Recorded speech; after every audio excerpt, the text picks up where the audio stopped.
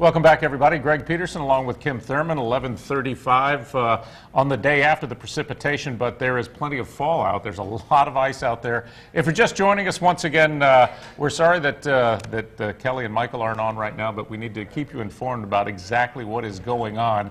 What is going on is a big mess. Our reporters all over the area slipping. We just talked to Kristen Jennings, who had a harrowing experience on the way into work, finally made it into work. We've seen so many cars out on the road that have wrecked, that are pulled over to the side of the road because they're just stuck.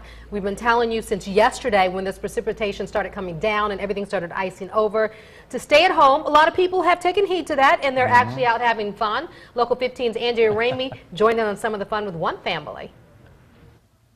So what do you do when you can't drive on the roads? Well, you sled down them, of course. And so we have our makeshift sleds here. Oh, yes, absolutely.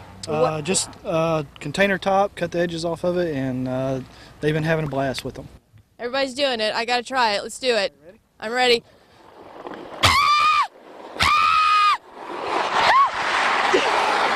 too old for this. Oh, no.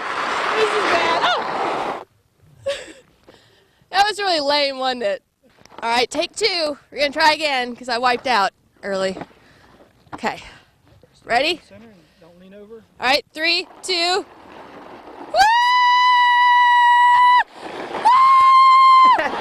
Why are we screaming?